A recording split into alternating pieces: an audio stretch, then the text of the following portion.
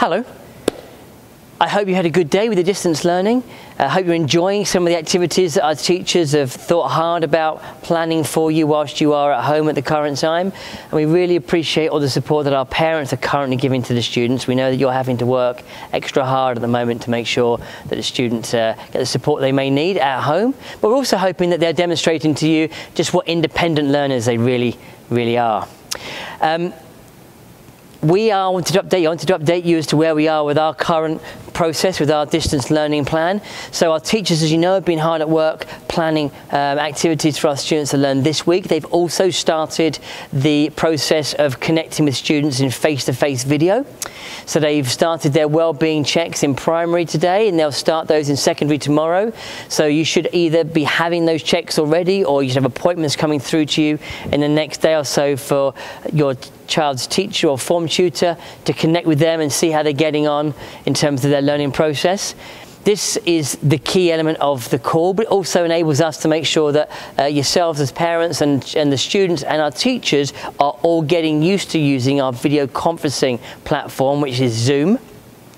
Because the other thing that teachers are really hard at work doing at the moment is beginning to plan for the next phase of our distance learning plan, which is more live interaction for teachers and students, some live lessons, there's some live seminars, question and answer sessions, all blended in amongst some pre-recorded work and some student independent work to minimize screen time for students.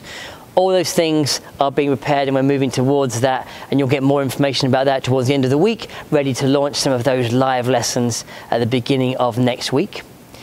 We've still been open as a campus. We've made some big adjustments to try and fit in with the national and the local requirements and guidance that's currently out there. But we do have students that are also preparing for IGCSE and IB examinations, and we want to make sure that we are supporting those students. So they've been on campus today with the help of our fantastic languages teachers doing some of their language oral examinations, and that will continue over the course of the next few days. We have a number of other examination board requirements that our students need to complete that we are trying to support them with getting on campus to do in one-on-one or very small groups as per the latest authority guidelines.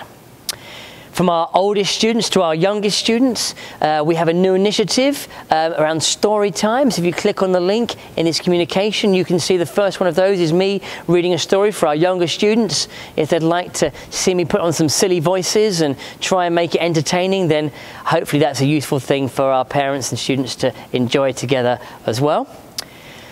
As always, if you have any questions, please speak to your child's teacher, or if you feel that it's a question for their head of school, contact their head of school, or indeed myself if you think it's something that I can help you with.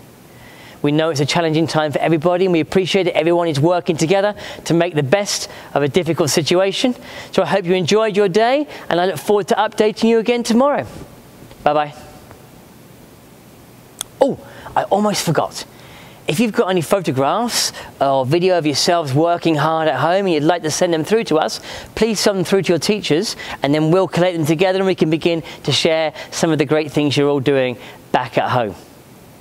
Bye-bye.